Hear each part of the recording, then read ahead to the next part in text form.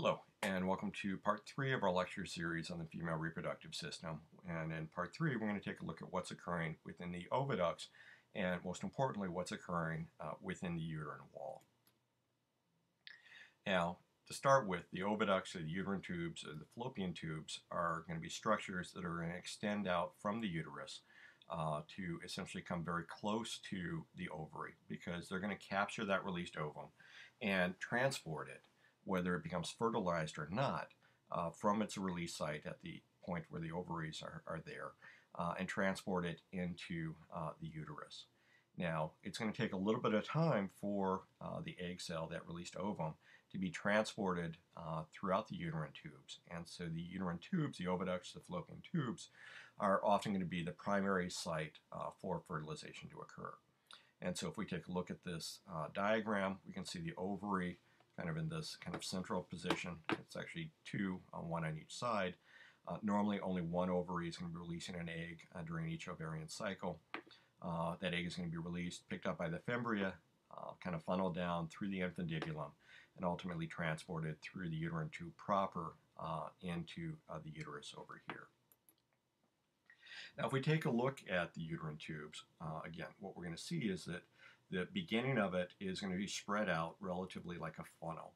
And so it's basically going to be surrounding, becoming very close to the ovary. And so it minimizes the chance that we're going to lose the ova as it's being released. And so if we take a look at the infundibulum, kind of the beginning portion of the oviducts, we're going to see it's kind of funnel-shaped as that distal segment, the segment that's kind of distal from the uterus, but it's going to be closest to the ovary. And we're going to see a lot of fimbria. We're going to see like finger-like mucosal folds, which are going to project towards and almost try to wrap themselves around the ovary. Now, they don't completely surround the ovary, but they're going to, almost like a catcher's mitt, kind of wrap towards it and kind of increase the likelihood that the egg being released is going to be picked up by the oviducts and transported through them. So the infundibulum is going to have lots of branches, lots of kind of spaces that are going to be present there. The ampulla is going to be a wide middle segment of the oviducts. Again, lots of branch mucosal folds, and this is primarily going to be our location for fertilization to be occurring. As we get closer and closer to the uterus itself, the uterine tubes are going to be kind of condensed down, and those mucosal folds are going to become less elaborate. And basically, you're going to be funneling the ova, the egg, into a smaller and smaller structure that will ultimately deliver it into the uterus. So the isthmus is going to be a narrow segment adjacent to the uterine wall. It's going to have relatively few folds. And when we take a look at what we've got over here on the image to the right, we're going to have the pars interstilis, the intramural portion, where we basically have relatively few mucosal folds, and we've got the myometrium, essentially a portion of the smooth muscle of the wall of the uterus, which is going to be surrounding and, in essence, forming the wall structure of the oviducts. If we take a look at the cells that are going to be lining the uterine tubes, we're going to see ciliated columnar cells. And again, so we see a simple columnar epithelium, cilia along the surface, and we've seen cilia before. They're capable of beating. They've got microtubule cores, the little protein motors that are involved with them. They're going to allow the cilia to beat back and forth, and that's going to allow them to propel the egg from where it's picked up by the ovary towards the uterus. We're also going to see smaller cells, smaller non-ciliated cells, referred to as PEG cells.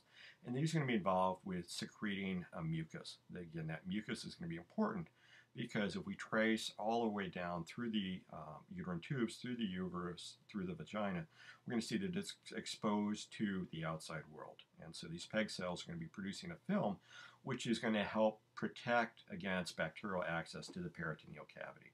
So we want to minimize the risk of disease-causing agents from coming up, kind of going the opposite direction as the egg and getting into the peritoneal cavity and causing an infection to occur.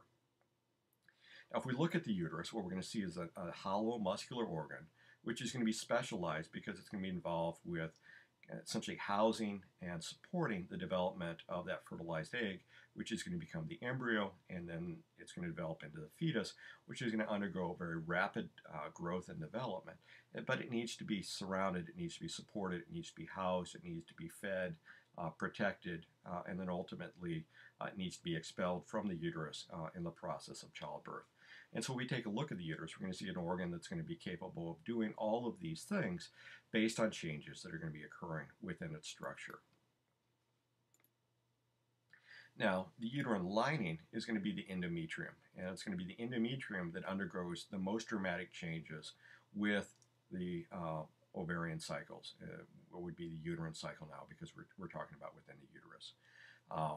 The uterine lining, the endometrium, is going to be lined by a simple columnar epithelium, and we're going to find simple tubular glands. So we'll say almost like test tube-like glands, at least at the starting point, which are going to extend down into the endometrium and essentially be an extension of these simple columnar cells.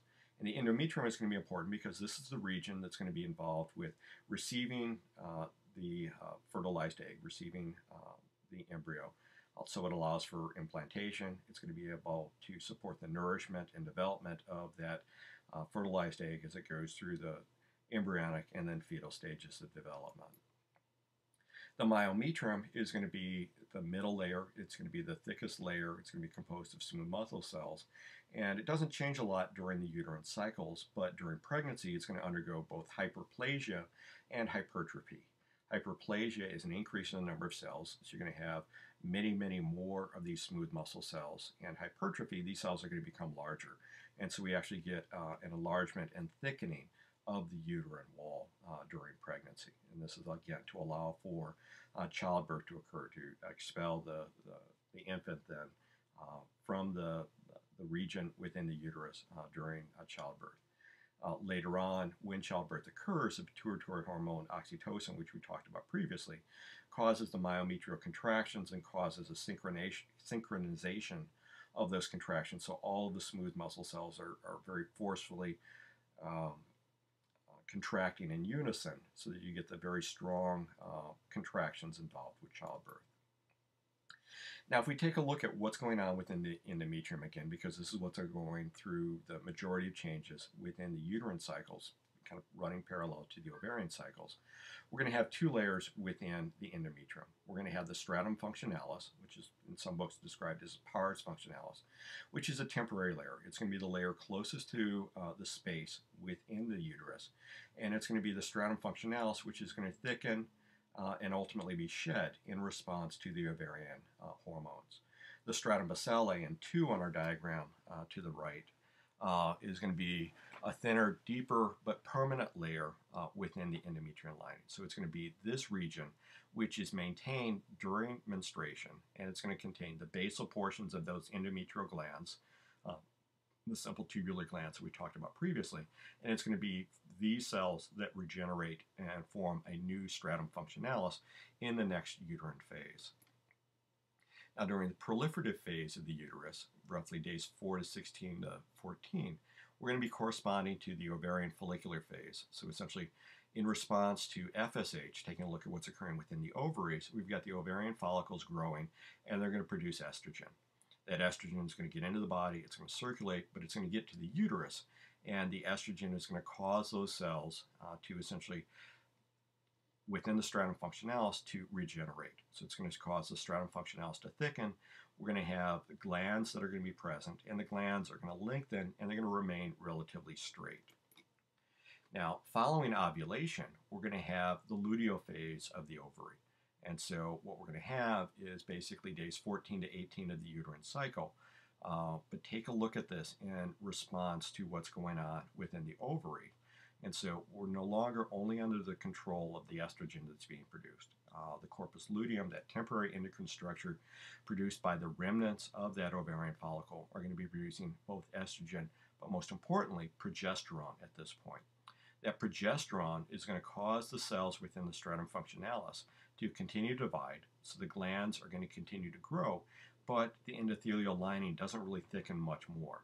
So if we got more cells within the glands are becoming longer, but the epithelium, essentially the mucosa, the endometrium, doesn't get any higher. We've got to essentially twist those glands around. So instead of straight glands, we're going to start to see highly coiled glands. And these glands, again, under the control of progesterone, are going to secrete a number of glycoproteins. During the secretory phase, they're going to secrete these glycoproteins, which is going to fill and dilate the lumens. And so some books are going to talk about them as having kind of a sawtooth appearance, because you've got this kind of zigzag, kind of highly coiled appearance. You've got dilation of the lumens as that secretory product starts to accumulate within there. And it's basically priming that endometrial wall. And so that by day 20, that endometrium is ready to receive that fertilized egg, to be able to receive the embryo. Now, as we talked about it, if implantation doesn't occur, if pregnancy doesn't occur, if we don't have that HCG being produced, the corpus luteum is going to break down.